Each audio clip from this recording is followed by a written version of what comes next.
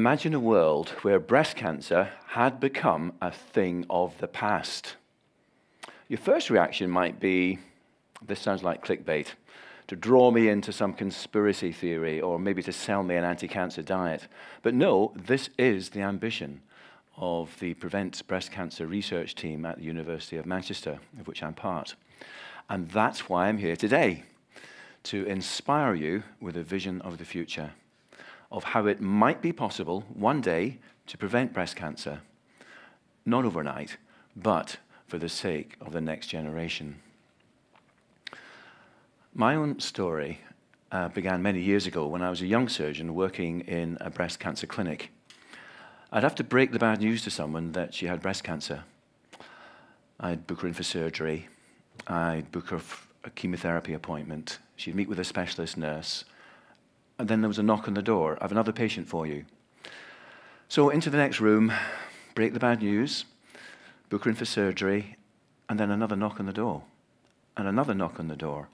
And it felt to me as if I was working on a production line with a never-ending conveyor belt of patients going through the system.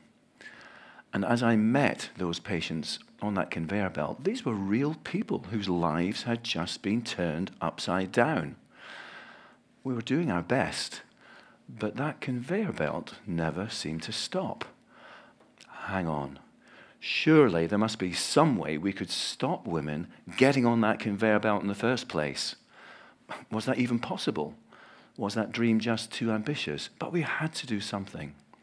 And so in 1996, we began the Prevent Breast Cancer initiative to build a research team to prevent breast cancer, to slow that conveyor belt down, and maybe, just maybe one day, we could stop it. A question that many women would ask in the clinic was, why has this happened to me? My answer would be that no one can make themselves immune from breast cancer, no matter how healthy a lifestyle you lead. And that's simply because there is no one simple thing that causes breast cancer.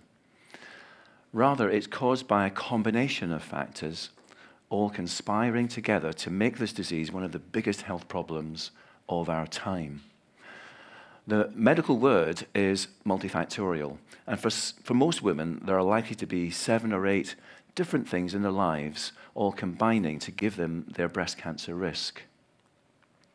So, in our quest to prevent breast cancer, the obvious place to start is with those risk factors. What would happen if we knew what they all were, how important each of them was, and how they fit together? Maybe then we could do something to stop them. So, let's do that now. Let's build up a chart of the risk factors, and we're going to start at the top with genetics. And the first piece in the chart are those breast cancer genes that can run in families. It was in 1994 that the first of these was isolated, BRCA1, quickly followed by BRCA2, and since then, we've discovered at least another 10 genes that can cause breast cancer to run in families. And it now looks as if 7% to 8% of women who get breast cancer are carrying one of these inherited genes. And some of you may have seen interviews with women such as the actress Angelina Jolie, explaining how they've chosen to undergo preventative mastectomy with reconstruction to protect themselves from one of those genes. Now, what about everybody else who doesn't have breast cancer in the family? And that takes us to the second piece of the chart, which is a new type of gene testing called SNP testing. SNPs are tiny gene variations rather than a major mutation in a gene. And current evidence is that high-risk SNPs within our gene pool are accounting for about 12% of breast cancer risk. And so this new technology of SNP testing can give women who don't have breast cancer in the family early warning that they are in fact carrying an element of genetic risk. And are there other genes? The answer is yes. The third piece in the chart are those genes and SNPs that are as yet unidentified, but which we know are there. because there's good evidence that 25%, that's a quarter, of women who get breast cancer do have an underlying genetic predisposition. Okay, you say, well, that's a waste of time. If it's in your genes, that's it. There's nothing you can do about it. I've got news. Families from that first piece in the chart, breast cancer genes, often devastated by multiple deaths from cancer and often at a young age, can now enjoy an almost normal life expectancy, either by going down the prevention surgery route or by engaging in intensive screening with regular MR scans as well as mammography to give them really early diagnosis. And women in this and the second piece in the chart have another option. We now have 3 drugs available as prevention medication, which, if you take them for a 5-year course, will dramatically lower your lifetime risk. So as you can see, we're only a quarter of the way around the chart, and already today we are stopping women getting on that conveyor belt. And as gene testing and SNP testing becomes more widely available, we're going to stop hundreds more. Okay, so what else can we do to really throw a spanner in the works of this breast cancer conveyor belt? And that takes us to the 4th piece of the chart, an important one, modifiable lifestyle factors. These are a list of things linked to Western diet and lifestyle, and none of them will be a surprise to you. It's weight gain, poor diet, processed food, not enough exercise, too much alcohol, and then some things such as HRT, the pill, and the protective effect of breastfeeding.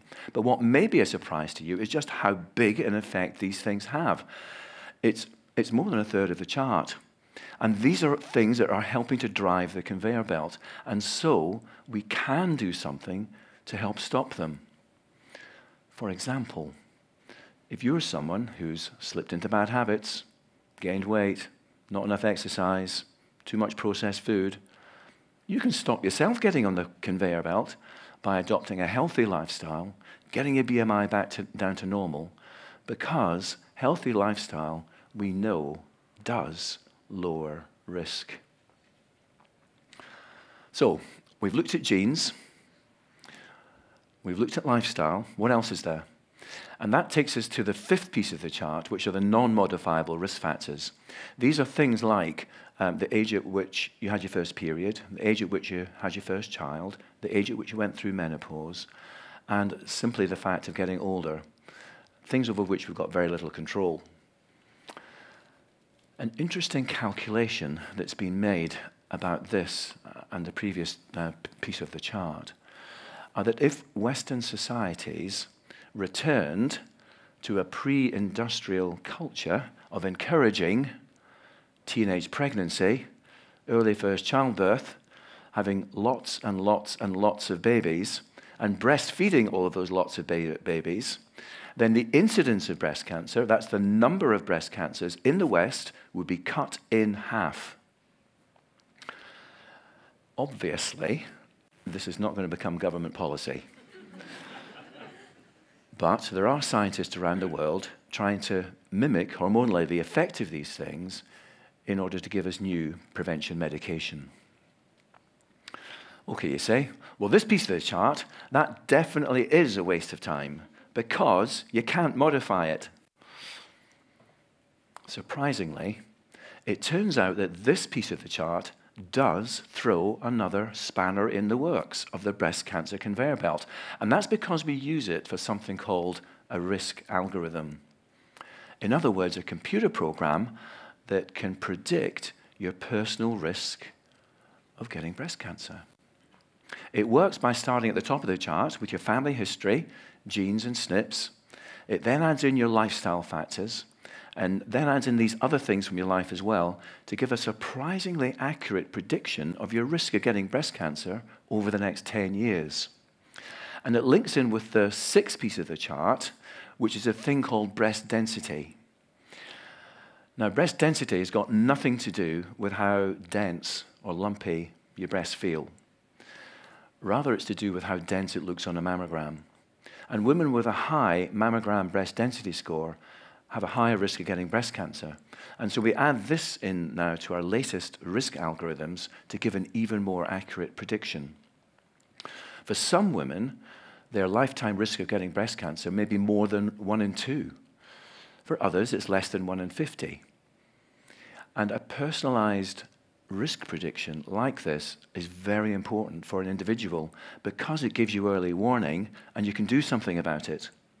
And it's also important for a population because we could then target our screening at those in the higher risk groups. Then the last piece in the chart are environmental factors. And in particular, we need to consider environmental chemicals such as pesticides, preservatives, plasticizers, the sort of thing that we're all surrounded by. Many of them have been accused of causing breast cancer. We know that they are present at the scene of the crime because you can find them inside breast tissue and inside breast milk. We know they have an opportunity to commit the crime because in the lab, many of them will disrupt normal hormone and chemical pathways. But what's missing at the moment is the direct evidence of a cause and effect link, the smoking gun of conclusive epidemiology studies. Our own research, for example, into underarm deodorants has not been able to show a one-to-one link. And so for the moment, this piece of the chart is labeled as having an unclear, uncertain impact. Finally, then, let's put this all together. How can we prevent breast cancer? Well, as we've been around our chart, we've actually picked up several tools that can seriously mess with the breast cancer conveyor belt. And these fall into 3 broad themes, which conveniently all start with the letter P. The first theme is predict. We're getting very good now at our personal risk predictions. We've got gene testing. So why don't we test everyone at 30 years of age? Why not younger, 21 or 18? Because that way we could pick up young women who would otherwise get breast cancer in their 30s or 40s or even in their 20s because they are carrying a breast cancer gene that they're completely unaware of. And we have our risk algorithms looking at SNPs and lifestyle and breast density. Why don't we do that every time someone comes for a mammogram? Or for everyone at 30 years of age? Because personalized risk predictions like this can save lives. Then the second theme, the second P, is prevent. We do have ways of actively preventing breast cancer. We have our prevention surgery for those with the high-risk genes. We have prevention medication already being taken by thousands of women around the world. We've got new prevention medication in the research pipeline. We've got lifestyle interventions. There are changes you can make yourself, and we do need to think about public policy around reversing some of the current unhealthy diet and lifestyle trends. Then the third theme, the third P, is protect. We need to protect the whole population with an up-to-date screening program. Our current screening programs could be made more effective and more personalized by tailoring the amount of screening that you receive to the level of risk that you have. And we need to start at a much younger age. And, good news, we do have new technologies for early detection on the horizon, which could protect the population much more effectively than simply by relying on mammography alone. So the vision is to predict, to prevent, and to protect. Our politicians are very good at saying the right words about the importance of prevention in healthcare. But in reality, it receives very little funding. It is time for some new thinking. Yes, we need new treatments, but prevention is a much better strategy and a much better vision for the future. And this is achievable. This is not clickbait. Yes, it's an ambitious dream, but we already have many of the tools available. What's needed now is a continued commitment and investment into prevention from us as researchers, from government, from us all. So please support us, encourage us on this journey, because together we can make the dream of preventing breast cancer become a reality.